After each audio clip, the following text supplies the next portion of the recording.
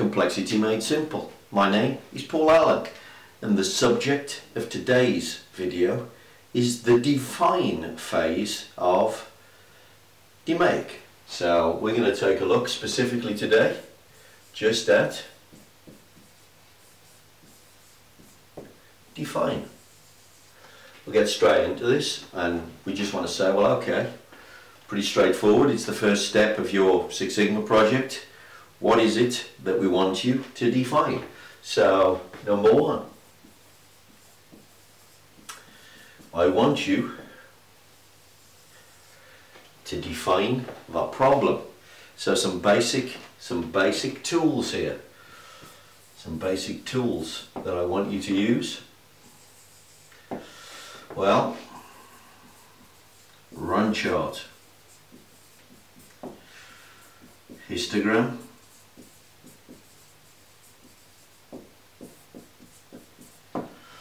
run chart, histogram, CPK.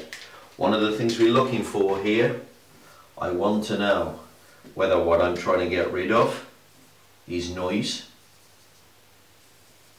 By the way, this is the project you should be doing, or whether the problem is about signal. I'm just trying to put the thing back on target. Which one of these two have I got? So I want you to define the problem.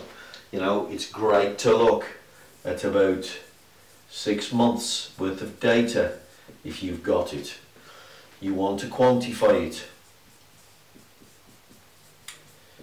Defect rate. You want to say how much money is it currently costing me.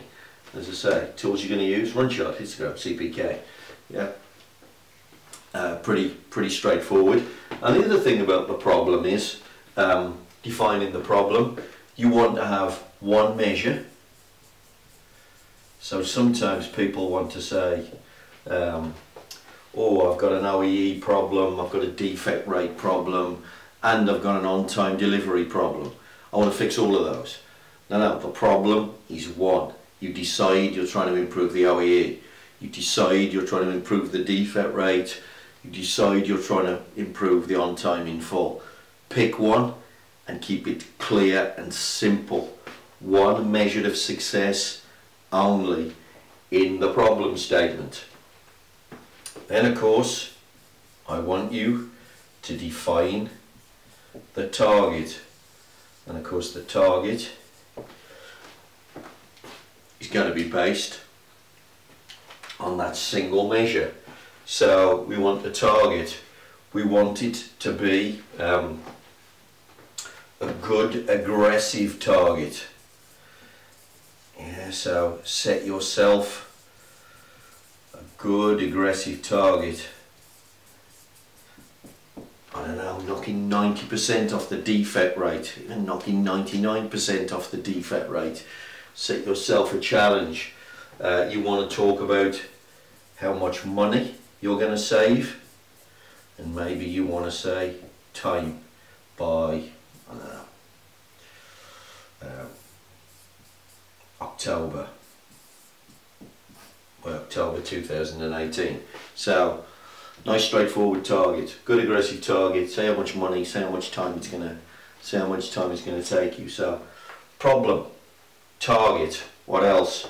I want you to define the team that you're going to use, and this is most important. What should the team contain?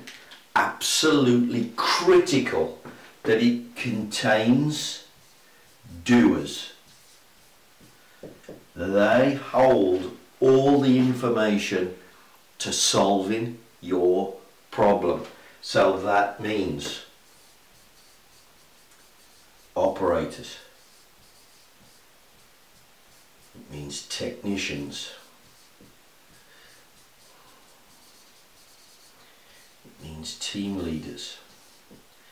Yes, if you need technical staff like an engineer, someone from quality, someone from purchasing, all fine and dandy folks, but the doers, the operator and the technicians. You can solve any problem with those guys. I could push the engineers away and I could still solve a technical problem just with operators alone. Think of the power to that. So we want you to define the problem, the target, the team. What else would I want you to define? Well, I want you to define the process. So what's the process that's letting you down? And the way you're going to do this, of course, is with a flow diagram.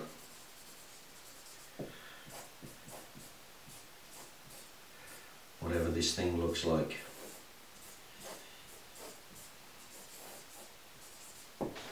Yeah, etc. So I want you to define the problem. Use some pictures, use some data. I want you to define the target. I want you to define your team, and I want you to define your process. And that is the perfect start to a technical problem-solving project. It is the perfect start to a Six Sigma project. If you'd like to know more about any of the concepts covered in this video, or any of the other concepts covered in my other tutorial videos, then here's my latest book, Drink Tea and Read the Paper. Covers everything you need to know about how to make sure that Six Sigma becomes world-class engineering in your company. Otherwise, if you'd like to get in touch with me, a little bit of help about Lean, a little bit of help with Six Sigma, please contact me on the email below.